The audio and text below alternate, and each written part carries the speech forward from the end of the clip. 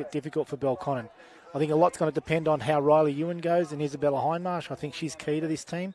And obviously the benches have to make a massive impact. So, right at the moment, Belconnen going the favourites.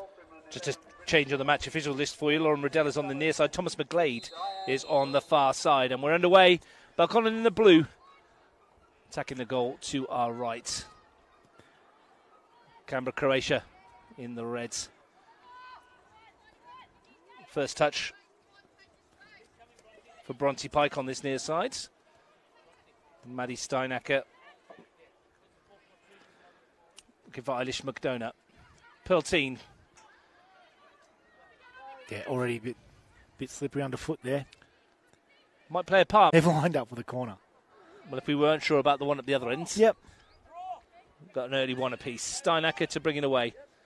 Pike closed down by Palfreman, finds Preston. Yeah, they've worked their way out really well there. Good ball from Pike as well. The pace of LaHaye. Away from McLaughlin as well. Pascal LaHaye to pull it back. Here's a chance for Pearlteen! And the Blue Devils strike first! A swift, incisive counter-attack. And Pearlteen, who's barely had a kick of the ball inside 9 minutes, has Belconnen in front. Game of inches, isn't it, Russ? I thought nearly when they played them, they were way out. Belconnen at the end of stoppage time. Probably for the substitution we saw in stoppage time. And Belconnen United are seconds away from back-to-back Federation Cup victories. Bronte Pike throws it into the corner.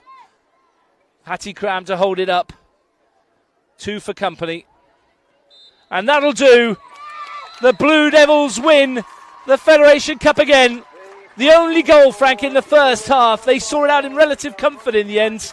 Monique Pinkovic not having a save of note really to make in the second half. Thoroughly deserved cup success. Yeah, Russ, I think that goal was telling, obviously, in that early stages of the game, and Belconnen saw it out really well. I don't think Pinkovic really made a save in the second half either, Russ, and you could probably almost say that in the first half. I think, for all the effort that Canberra Croatia put in, and they did really apply themselves late in that